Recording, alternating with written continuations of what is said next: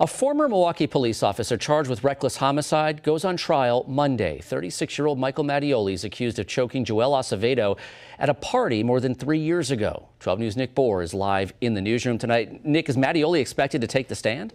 It's too early to say, Patrick. He is on the defense witness list, though, but that'll be decided later. His attorneys will try to show that while Mattioli did restrain Acevedo, he isn't responsible for Acevedo's death.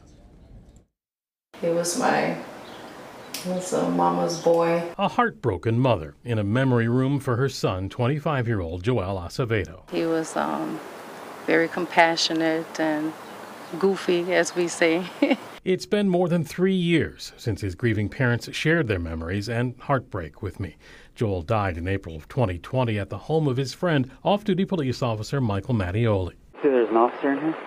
Police body cam video just released last month shows officers arriving at the scene.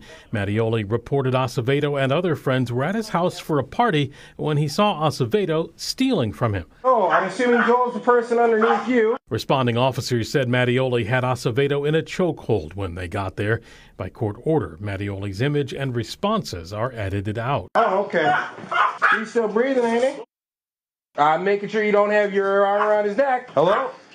Hey, get up. Acevedo died 6 days later, sparking protests. So this was all things that occurred off duty and at that person's home.